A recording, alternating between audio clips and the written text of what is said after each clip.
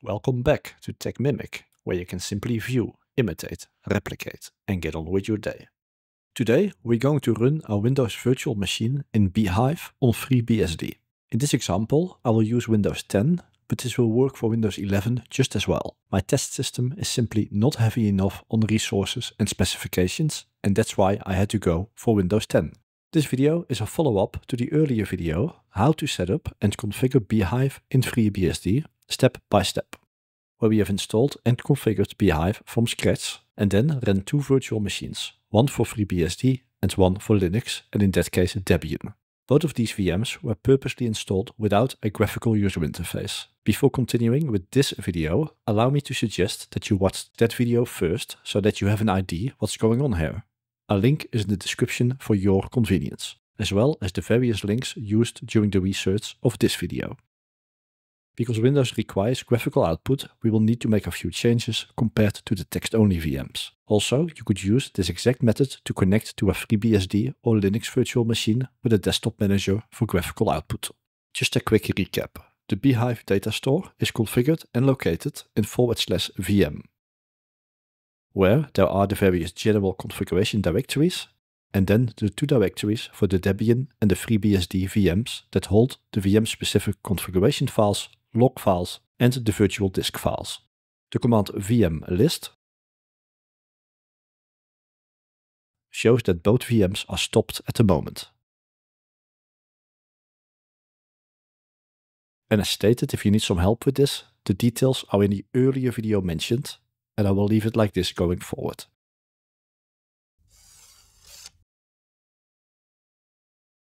The vm-bhyve-firmware package is required to run UEFI-based virtual machines like Windows 10. Install it with the command pkg install vm-bhyve-firmware. But no need to install it this time, it was actually already installed earlier. Note that I'm performing everything while being logged on as a regular user, and that I'm using the SUDO command whenever I make a configuration change. Of course, you can just log in as root and run it all from there. To connect to the graphical output of the virtual machine, vm-bhyve is using the VNC protocol. VNC stands for Virtual Network Computing, and it is used to let you control another computer over the network, or local, like in this case, for remote administration. A well-known VNC viewer is Tiger VNC. Install it with the command pkg install Tiger VNC-viewer.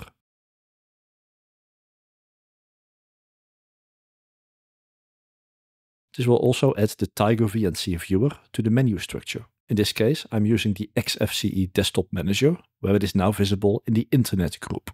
But you should be able to find it easily in any other desktop manager or environment. We will get back to some of the connection options later on. Close Tiger VNC for now.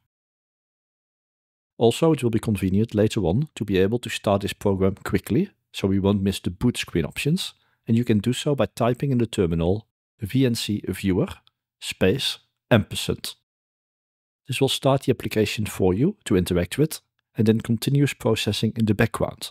The prompt will be returned to you once Tiger VNC closes.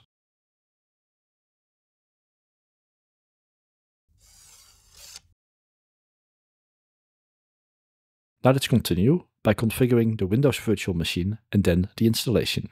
You will recall that the various configuration templates are stored in /vm/.templates.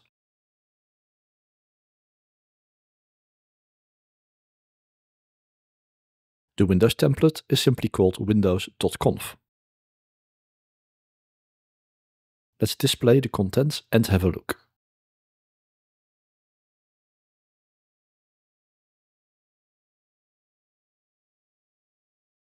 The defaults are the UEFI bootloader, graphics and mouse are enabled, and there will be 2 CPUs and 2 GB of memory.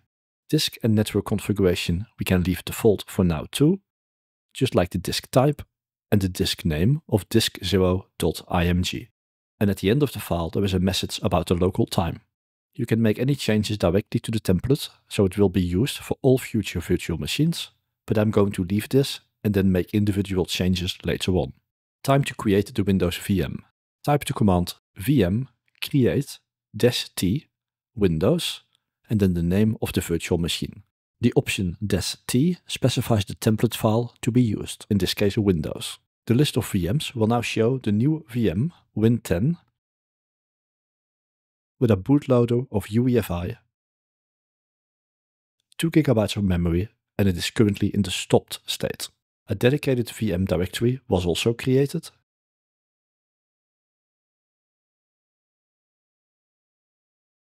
containing the virtual disk, log file, and configuration file. Notice that the default size of the virtual disk is 20 GB. If you want this to be different, I will explain how to do that later. Now let's say that you want 4 GB instead of 2 GB of memory. You can directly edit the VM's configuration file, in this case win10.conf, but there is a dedicated command for this sort of thing. vm configure, then the name of the VM, and that will directly open the configuration file of the machine specified for editing. Change the memory from 2 to 4. Also, let's make another configuration change. While we are here, graphics_res equals, double quote, 1920 x 1080, double quote. This will specify the default resolution of your virtual machine. Of course, this is completely optional. You can also just leave it and then see how it looks in your case. After you have made the changes, exit the editor and save the changes. Because this is the VI editor, type escape, WQ, exclamation mark. The increased memory is now visible in the output of the vmlist command. And of course the underlying configuration file is now updated too.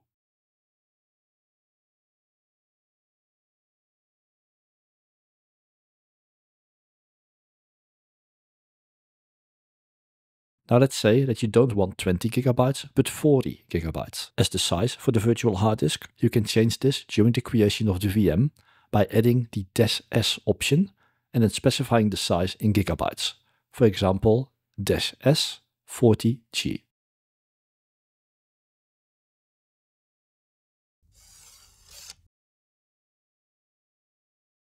Now that the VM placeholder and the configuration are there, we can continue with the actual installation. At the moment, the command vm-iso shows us that there are just the ISO files for FreeBSD and Debian. The vm-iso command is just listing the contents of /vm/.iso. All of the installation images or .iso files are by default kept in the .iso directory of the VM data store. This is not needed, they can be anywhere, and you can use an existing image file, but we are keeping it simple here. Now download and add the Windows ISO to this directory so it is available in the ISO list. A link to the Microsoft Software Download website is in the description of this video for your convenience. This will take you to the download page for Windows 10 and then the 2023 update, version 22H2. This is a link to the official Microsoft page where you can download a multi-edition disk image ISO file that can be used to install Windows 10. Now start the VM and the Windows installation from the .iso file with the command vm install, then the name of the virtual machine, and then the full path to the ISO file.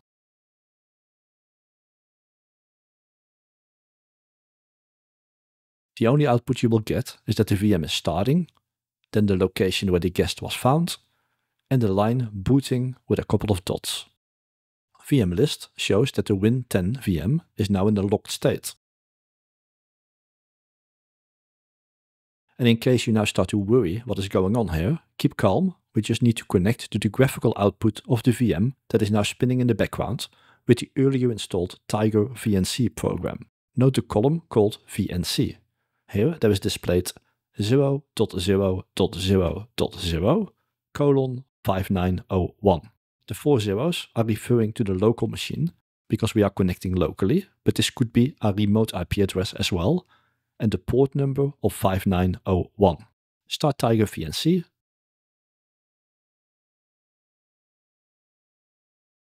And simply specify :5901 in the text box and click connect.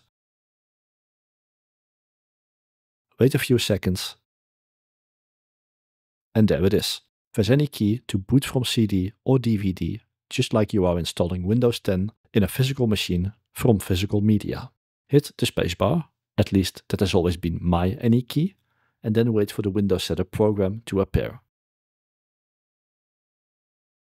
You can safely close the Tiger VNC session and come back to it later.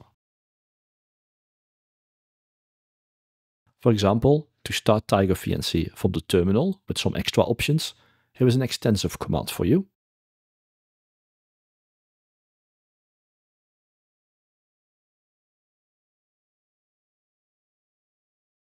These options are just the command line versions of what you can find in the various options of the VNC Viewer program. For example, Send Clipboard and Accept Clipboard are on the Input tab. Also worth mentioning is the Display tab, where you can specify if the output should be windowed or full screen. Let's close Tiger VNC again. But if you want, you can ignore all those options or play around with them, because the command can be as simple as VNC Viewer :5901 %.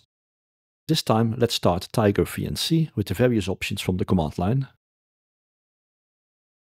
And there is the Windows Setup program again. In case you missed the startup phase, for whatever reason, you end up on this screen called the UEFI Interactive Shell.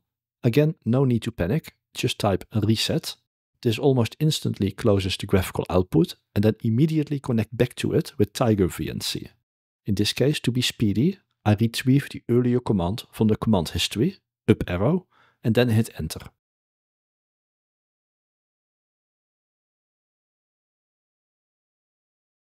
And there it is, you can now boot from the .iso. You might have to retry this a couple of times rather quickly. Now continue the Windows setup. And in this case I will specify a product key later.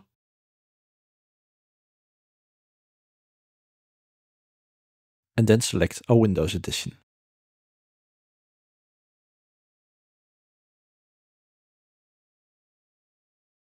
Accept the license and go for custom installation, not an upgrade, because there is nothing to upgrade in this VM.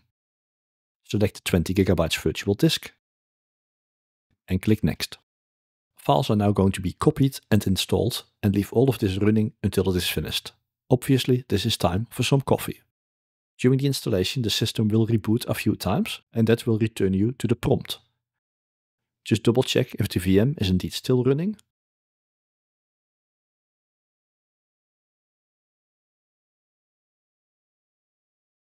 And then connect to it again to continue the setup.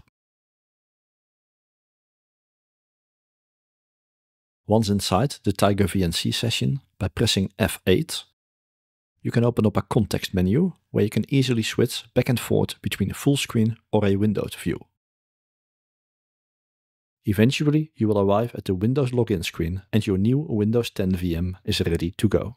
Once the Windows VM is up and running, you can configure networking and an IP address for it and enable remote desktop in Windows. You can then connect with it via the remote desktop or RDP protocol via the default TCP port 3389. This way you are using RDP instead of VNC. Try the rdesktop package and the rdesktop command for this in FreeBSD. If your firewalling, IP routing and port forwarding are configured properly, you can even connect to your new virtual machine from outside of your test machine or even outside of your home network. But chances are that just connecting to your new VM with Tiger VNC could already be enough. It's just a matter of preference or specific required functionality anyway, because also with Tiger VNC you can connect to remote IP addresses just like with remote desktop.